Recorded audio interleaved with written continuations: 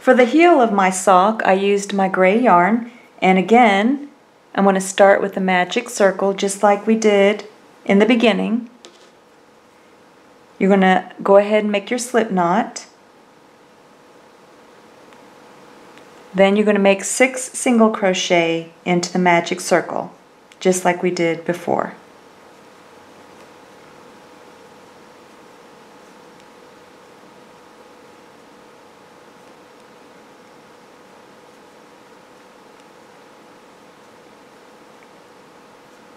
Then you're going to close it the same way.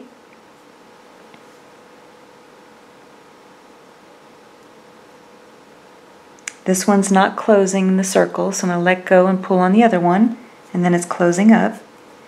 Then I can let go and pull on the loose yarn end, and then just turn your work. We're going to make 2 single crochet in every stitch around for a total of 12. I'm going to work the first one with you. So 2 single crochet in every stitch around for a total of 12.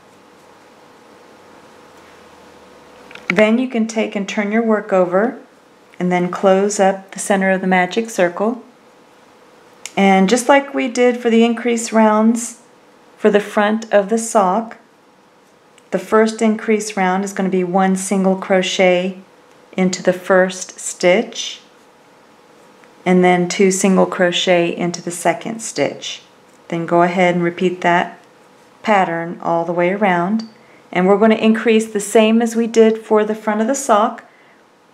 The next one will be 1 single crochet into 2 stitches, and then the third one will be 1 single crochet into 3 stitches with 2 single crochet into the 4th stitch.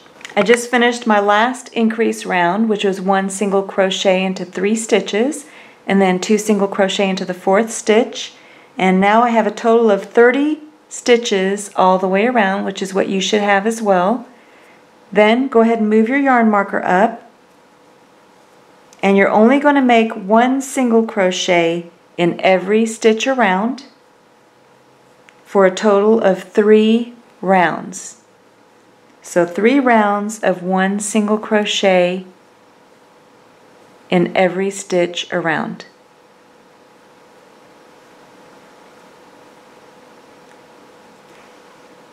So I just finished 3 rounds of 1 single crochet in every stitch around. Then you can go ahead and move up the yarn marker. We're going to make the flat portion on the bottom of the foot. So you're going to make 1 single crochet into the next 19 stitches. So only 1 single crochet in 19 stitches, and then come back. I just finished 1 single crochet into 19 stitches. Then you're going to chain 1, turn your work. You're going to go into the next stitch over,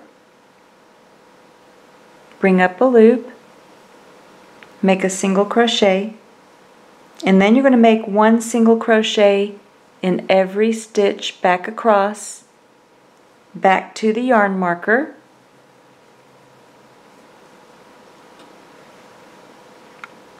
I made it back to the yarn marker. Then you're going to chain 1, turn your work, and then make 1 single crochet in every stitch back across. So go into the next stitch and make a single crochet. And you're going to keep repeating this pattern until you've completed 6 rows. So you need a total of 6 rows of 1 single crochet in every stitch.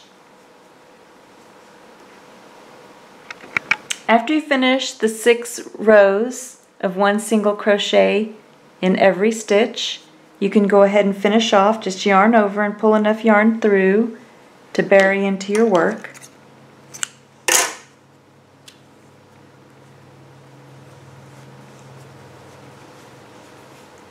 I'm just going to give you the measurement of my heel. My heel measures approximately 4.5 inches. You can go ahead and bury the loose yarn end on the magic circle on the inside of the heel.